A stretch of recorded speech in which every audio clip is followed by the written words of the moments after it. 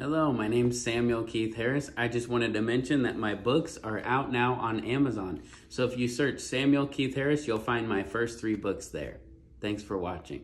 And so he says, I know I've sinned, so don't banish me from your presence, and Lord, don't take your Holy Spirit from me. He realizes his only hope is in God. His only hope is in the Holy Spirit. And because of his sin, and it's offensive in the sight of God, he's crying out that God would not depart from him and that God would not take his Spirit away from him. We need that once again in the church of America. We need to understand God's not playing around anymore. This is not okay to have rampant sin going on in our churches. If you're a new believer and you're struggling with sin, that's one thing. If we have rampant sin allowed in our congregations, we are trampling on the blood of Jesus Christ. We're treating God's grace lightly, and we need the fear of God. We need the severity of God back in our midst and back in our churches. Amen.